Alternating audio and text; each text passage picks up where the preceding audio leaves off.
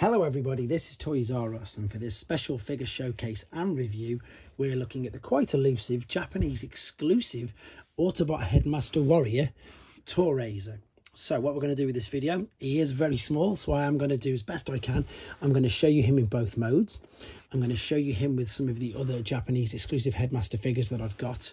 And I've also got, so I will zoom out, don't worry, I've got some Headmaster figures at hand as well, which we can show you how the Headmaster gimmick worked and the fact that you could use them pretty much again on either faction.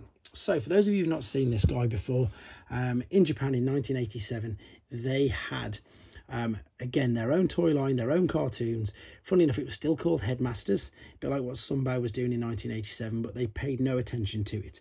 They also disregarded the movie that happened in 1986, and they just carried on with their own toy line and their own stories. Now, this guy is, I suppose, a little bit supposed to be like a tiger, because his name is Toraizer, and Tora is the Japanese word for tiger. And as I say, the alternate mode is this.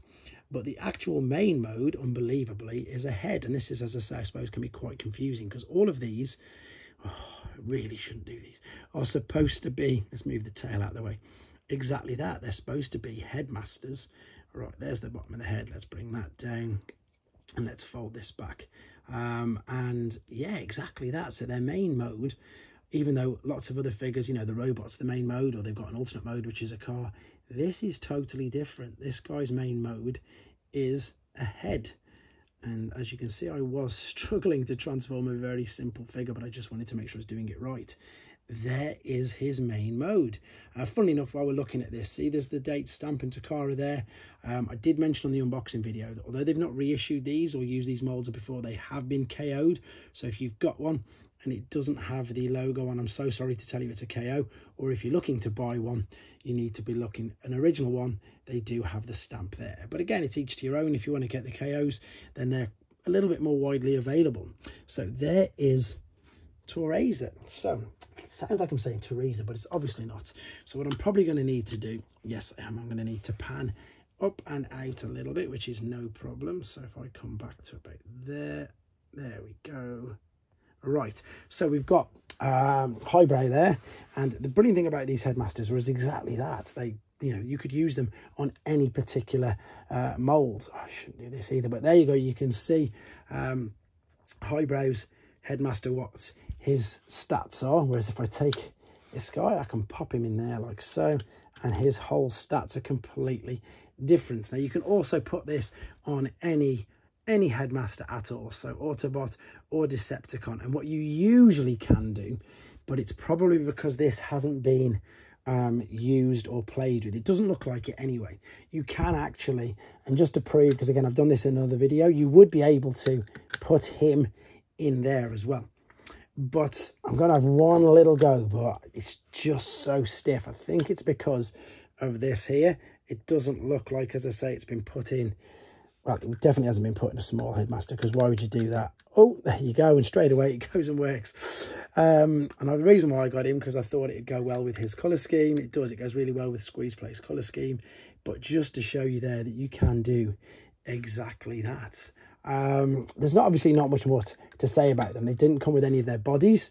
They didn't have any bodies. These were just Autobot Headmaster Warriors, which came separately in little boxes. Again, if you want to see the little boxes they came in, check out the video I did on Kirk. I've got a video of the other ones which I'm about to show you now. There's still one more which I don't actually have in my possession yet, but he is on the way. And I suppose the best thing to do now very quickly then is just to show you these. So we've got all the rest of the ones. I've got 4 of the others. So there's Kirk, funnily enough. We've got Loafer and we've got Rodney. No, I'm not joking. One of them names is Rodney. Or that hasn't translated very well. Oh, and he hasn't balanced either very well. So can he stay there? Because what I want to show you is the other one, and that is Leon. And as I said in the unboxing, the cool thing about this is that there's 3 where their alternate modes are robots, and there's 3 where their alternate modes are beasts. So there's Leon. And then if I move over, I'm going to transform him back very carefully. So let's fold the legs up, fold these out of the way, fold the back body down like so. the head folded over as I brought it down, and there's his tail as well. So there you go. There's 5 of the 6 Japanese Autobot Headmaster Warriors. Hope you enjoyed looking at him, and the other one is on his way soon to complete them and to complete the video collection of these.